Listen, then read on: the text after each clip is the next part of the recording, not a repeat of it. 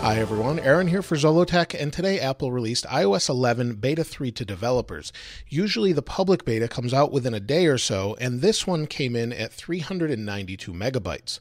Let's take a look at the version number. This version is 15A5318G, and it brings with it quite a few changes. There's over about 20 changes, and just in this particular update alone, there's over 100 resolved issues or bugs and over 60 known issues that still exist. So they're making some good progress, but there's quite a few to go. But let's take a look at what's new.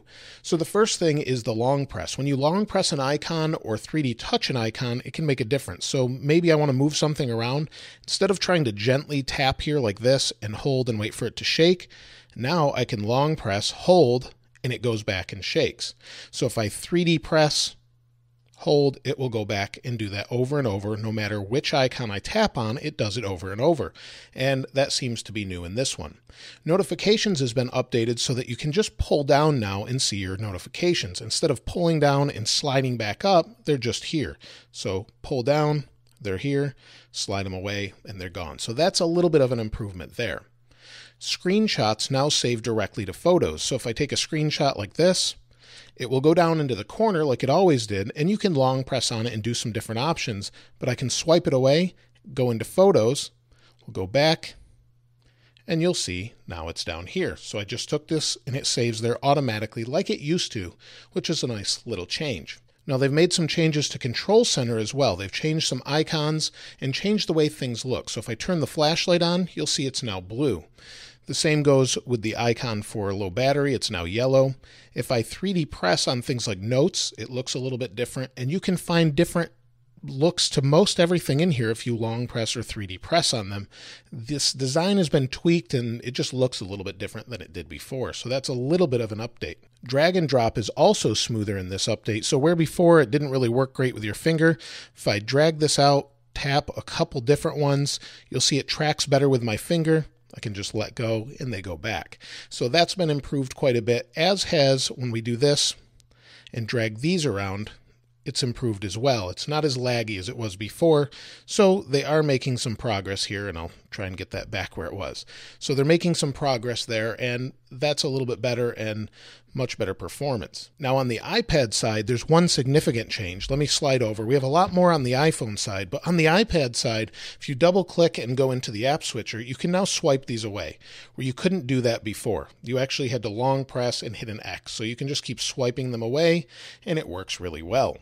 Now back on the iPhone, under the provider settings, it now allows you to sign up for different providers for TV that you actually may not have. So maybe I go down here, tap on one of these, and it says you don't have single sign-on or your company doesn't support it yet. You can hit OK, and it will just prepare you for it. You can sign in, or you can go back and sign out. So that's something that's new that they've added here as well. iCloud sharing is now enabled for your family. So if you go into settings, go under your name, go to iCloud, then go to Manage Storage, and then under Manage Storage, what you'll have is your family usage down at the bottom.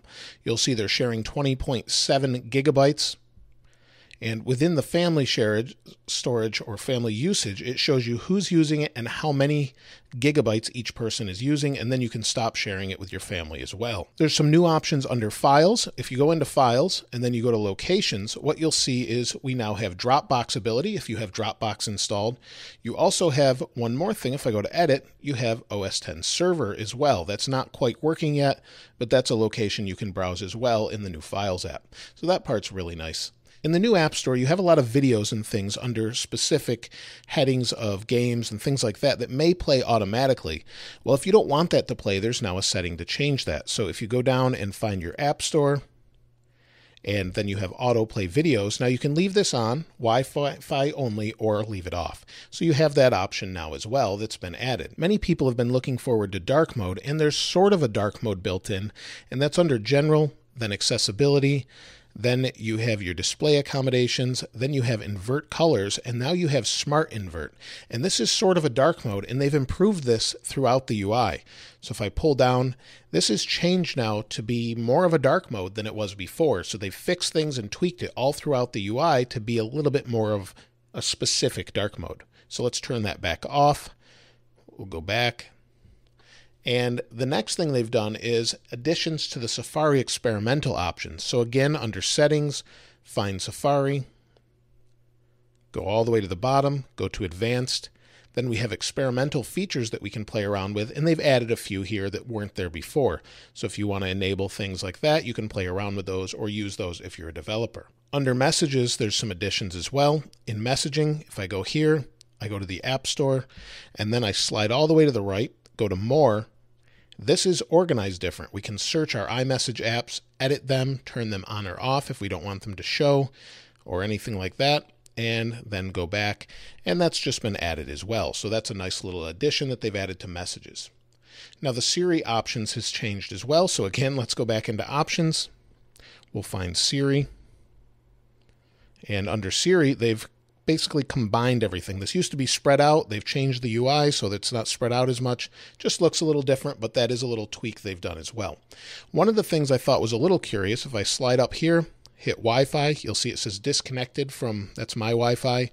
It disconnects it and turns off your Wi-Fi antenna. So it just lets you know that's a change according to their notes. Now there's some other things that are less exciting that are new options for networking for developers. There's new sync systems that are actually in the background for bookmarks and reading lists in Safari, Safari options for developers, and one feature they did add that I can't show you because I don't have those specific languages enabled is new Siri Voices for both genders of Brazilian Portuguese, Canadian French, Dutch, and Swedish.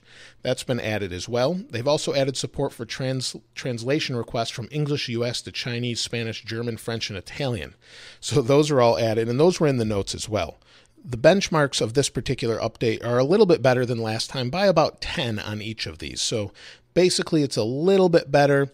That's not too much of a concern because this is a beta and it still lags. Battery on beta 2 was a little bit better than on beta 1, but it still wasn't great. It's hard to say on this one after a few days what it will be like, but I'll do a follow-up video for that. And I've already had some lag and some issues. If I go into photos, you'll see I had notes disappear. They just disappeared. I screenshotted this so you could see it, but I've had some bugs all over and some frame rate issues and things like that. But I do expect a few more betas in a few weeks. We'll have another beta probably. And leading up to September, we'll probably have about 6 betas until it's finally released. So that's it for this particular update. Let me know if you've found anything else, though, in the comments below. And if you haven't subscribed already, please subscribe and like. I'll leave a link to this wallpaper in the description below so you can check that out there as well. As always, thanks for watching. This is Aaron. I'll see you next time.